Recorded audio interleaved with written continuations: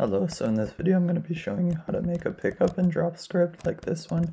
So you can pick items up and you can easily modify this and expand it to make it however you want. So I have this simple scene where I just have a capsule that can move around, and I have these cubes here with a rigid body and a collider on each of them, and I'll just show you my scene. So I have like the camera, the light, this is just my player, I have a rigid body, a capsule collider, and my movement script, and I have a canvas to just add a dot in the middle with the default knob, event system, floor, and then the 3 cubes. I'll just show you my movement script if you're curious. This is what it looks like. It just takes the WASD input and then moves you around, and also gets your mouse input and rotates the camera. So we'll pick up these items here. So go to your player and create a new object called pick up and drop, or whatever you want to call it, and create an add and double click it to open it up in Visual Studio. So we'll start off by removing the start method and those comments, and we'll just check for the inputs.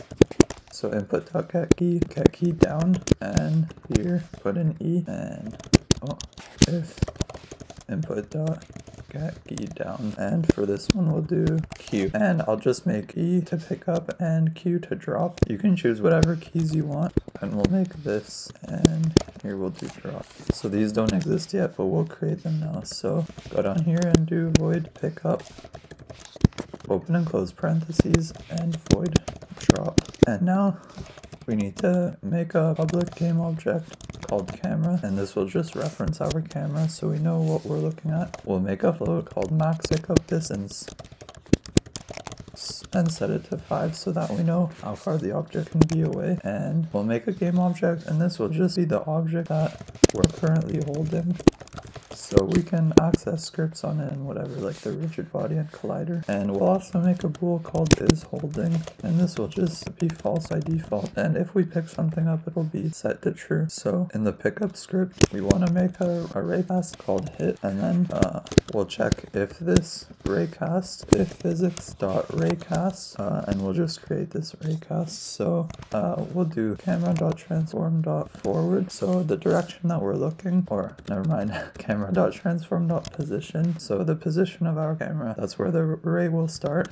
Camera.transform.forward, this is the direction we're looking.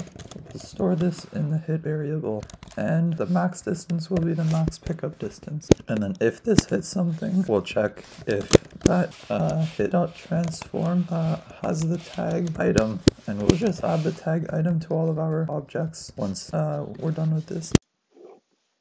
Just go back to Unity and select your objects that you want to be able to pick up.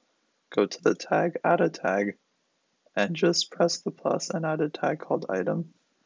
And then go back to selecting your 3 cubes and just set them to the tag item. So if it hits an item called with the tag item, then item currently holding is going to be equal to the hit.transform.gameObject. So this is just the game object that we hit, and since our game objects have rigid bodies and colliders, we want to disable these or like turn them off so that when you're holding it they don't move. So, and also since you might have like a child of that game object, if you have like a gun or something and there's a child that has a rigid body, then we need to disable that too. So we'll just loop through each of these, just copy what I'm typing. So for each variable C in hit.transform.getComponent collider, open and close parentheses, and then here we'll just check that is real. So if it's not equal to null, then we'll do collider dot or C dot enabled is equal to false. What's wrong? I'll get component in children. So we'll just check all of the children to see if it has a game object collider, and also make sure it says get components with an S right here. I forgot to add that in. So now we can copy this and paste it below and change the variable C to variable R, and change collider to rigid body, and here we'll change it to R as well, and R here as well. So, and also we'll do R dot is kinematic to make it kinematic, and we'll set it to true. So this is just going to make the rigid body pretty much not do anything, so it stays in the same place. And then we want to set the item currently holding dot transform dot parent equal to transform, so it becomes the child of this game object so that it follows it around. And we'll copy this, and we want to set the item currently holding dot transform dot local position equal to vector 3.0.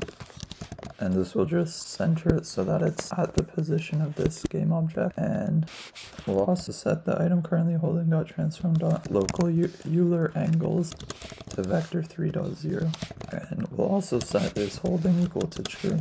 We'll also check before we do any of this at the start up here.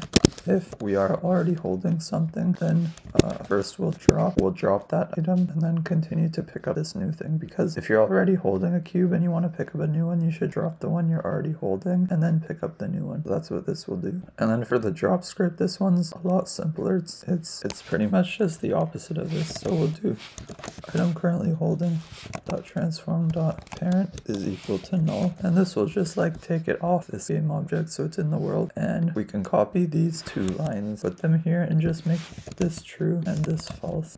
We'll set is holding equal to false, and we'll also make a new raycast hit called hit down, and we'll make a new physics.raycast that starts at our transform.position and goes in the direction of negative vector 3.up. So it goes down, and store this in the hit down variable. We'll also set the item currently holding. Oh, I forgot a semicolon. We'll also set the item currently holding dot transform.position equal to the dot point, and you can leave it at this if you want. And also change these to the item currently holding because we don't have access to this. And we'll set the item currently holding dot transform.position equal to the hit down dot point. This is the ground below us, and I'm also going to add a vector 3 value of transform.forwards.x, 0 on the y, and transform.forwards.z for the z. And this will just move it forwards a bit, but you don't need to have this. It's optional. And save this, go back into Unity. I'll actually remove this component and actually add an empty game object on the camera because we want it to follow that, and just call it item holder or anything. And then on this, add the pickup and drop script. And now you can move this 1 on the z and 0.5 on the x just so it forwards into the side of it, and then drag the main camera into the camera thing here. So now when you press play, you should put in, and when you press E on an object, you can hold it, and when you press Q, you can drop it. And it also works while you're holding, and that's it. If you have any questions about this, leave them in the comments, and if you have any tutorials you want me to make, leave it in the comments as well, and I'll make it like within a few hours. I'll put a download to this project in the description, as well as all the scripts and stuff, so you can check it out. And thanks for watching, and I'll see you in the next one. Bye.